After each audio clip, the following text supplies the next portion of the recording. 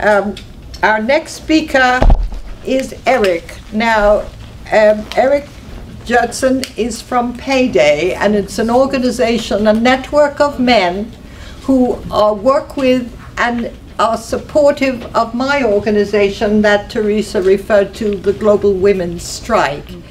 And he will tell you about the support work that those men are doing for those of us inside. Okay, yeah, all right, thank you, Selma. Yeah, I mean, part of our work is really to try to find ways of crossing divisions between different sectors of prisoners. And I really appreciate Reverend Pinckney's introduction, and really I think everyone on the panel's focus on trying to really break down the divisions among us and between those outside and inside.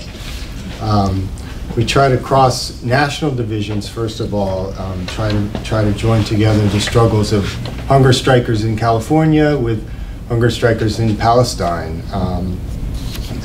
We try to cross divisions between so-called political and non-political prisoners. And particularly, we want to bring together the movement of soldiers that are refusing to kill, whistleblowers and veterans, with the movement of prisoners and their families and formerly incarcerated people. Initially, when we began this campaign, we really worked a lot with refuseniks, with military refusers, and we have a website, refusingtokill.net, which tries to bring that together, but we've really expanded that to refusing to kill or be killed. And we really take the principle of taking our leadership from people on the front lines. You know, we agree with what the Global Women's Strike says, invest in caring, not killing. We really learn how to move and start to reclaim the military and prison budgets from, you know, that steal so much of our resources and our time from those who are refusing. So I wanted to speak just a little bit about this in relation to two current refuseniks who urgently need your support, but also to speak a bit about the hunger strikes in Palestine. And before I do that, I just wanted to say one of our experiences working on these campaigns as a network of men has been that it's really been the women, the mothers, the partners, the sisters, who really carry the day-to-day work of campaigning when their loved ones can't speak out from prison, and are really, you know, the central people in their campaigns. And we feel it's part of our responsibility to really acknowledge the leadership of women in these struggles. So the first man I want to speak about is, as people probably know about, Bradley Manning. He's a young gay man who was in the military. He was a military intelligence private. He's alleged to have leaked many thousands of documents detailing U.S. crimes around the world. Most famously, the collateral murder video, I think people may have seen, which shows deliberate murder by helicopter, from the helicopter of several Reuters journalists and children. It's a hugely important case for all of us in the movement, because these revelations that WikiLeaks brought about had a huge effect in the Arab world, in bringing about the revolutions that happened in last spring, and in turn became central to the Occupy movement in this country and other countries.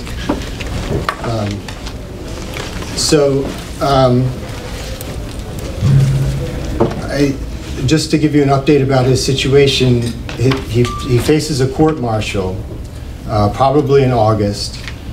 He's facing charges up to life in prison. He had a hearing in the past 2 days in Virginia. His lawyer is calling for dismissal of all charges against him. The military has blocked almost all of the defense witnesses, and it's really become a show trial.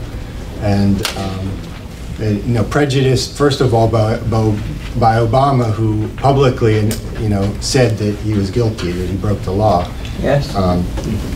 So there's been a lot of campaigning internationally we've been doing on this. There's just to mention, there's an Icelandic parliamentarian who nominated Bradley for the Nobel Peace Prize, and we want to get people's support for that. Lawmakers in this country and other countries, other prominent people.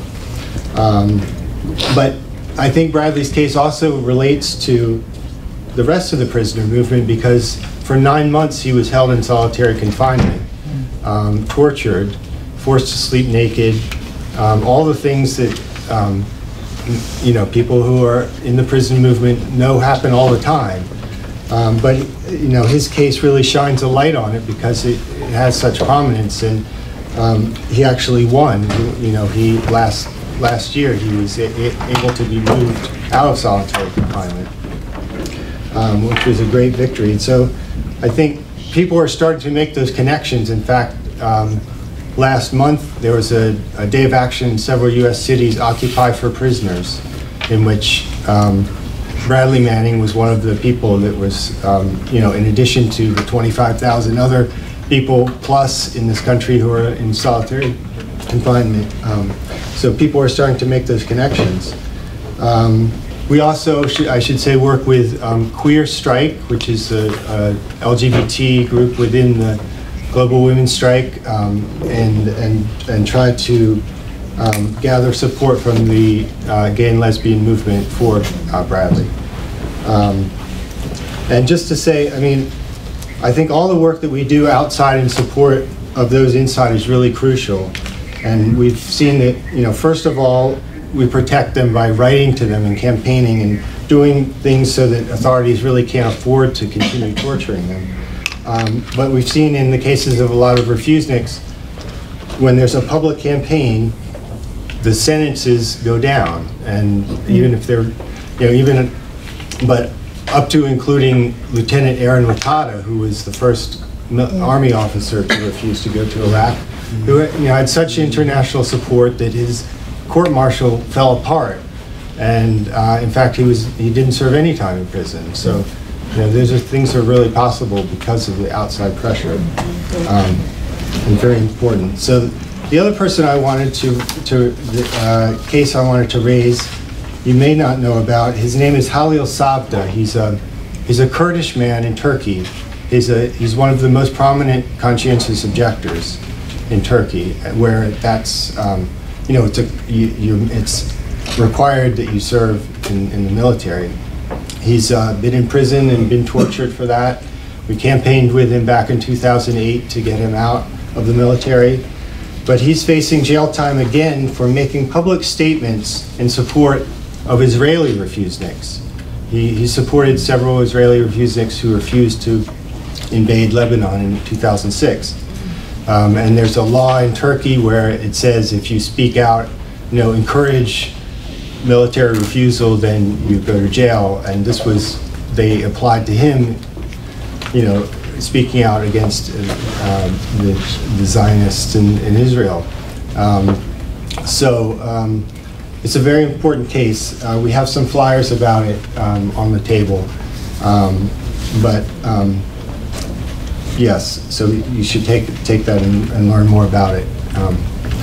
And just to say then about the Palestinian hunger strikes, there's a woman, Hana Shalabi now, who's on her 31st day of a hunger strike, in a young Palestinian woman. And she's really taking the hunger strike for all prisoners held in administrative detention, and really making the point of not distinguishing political prisoners from non-political. Just recently there was another prisoner, Kadir Anan, who was on hunger strike for 66 days. And I believe in April, the Palestinian prisoners will begin the largest open hunger strike in all Israeli jails to pressure the Israeli prison authority to ending solitary imprisonment, improper medical care, restrictions imposed on family visits, and administrative detentions. So this is a movement that's coming up that we should all know about. And there's quite a lot of children in prison as well in Palestine, arrested from their family home in pre-dawn hours by soldiers. Child can be painfully bound and blindfolded and bundled in the back of a military vehicle, denied access to a lawyer, visits from their families. They're slapped, kicked, all kinds of psychological threats. This is all all happening. So anyway, I'll end there. Thank you. Thank you. Now, what we're talking about the situation of women, we're talking about the individuals inside, we're talking about a movement to prevent more prisons from being built, and in fact there's a movement against prisons altogether. And now we're talking about and the struggle inside of the prisoners giving leadership to every movement. And on the other hand, we're now talking also about an international movement of prisoners and against the imprisonment of our people, whoever they happen to be in any particular country.